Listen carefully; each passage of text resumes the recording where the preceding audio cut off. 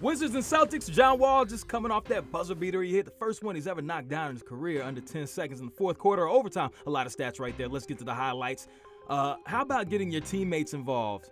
With the spin, Otto Porter in the corner, number 22. Swish. Washington up by 1, and then Bradley Beal.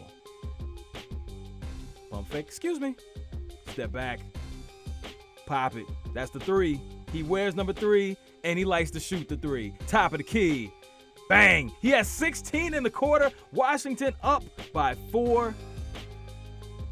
But Boston offensively, you know what they do. Mr. Marquette, Jay Crowder. He had 14 in the quarter, including that bucket.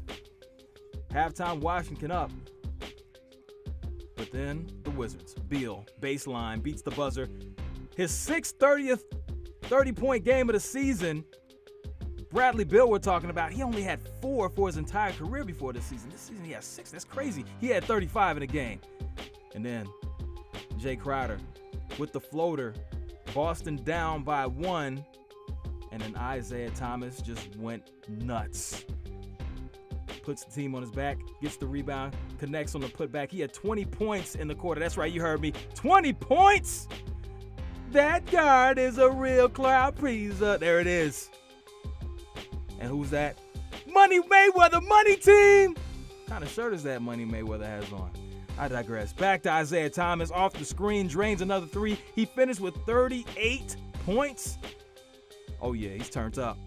Then at the end of the game, John Wall and Jay Crowder, they're talking about things are going down.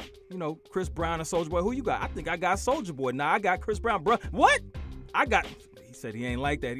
He thinks Chris Brown's gonna win, but Crowder thinks Soulja Boy's gonna win. Yeah, it kind of, yeah. Things like that happen. Nevertheless, Celtics win 117-108.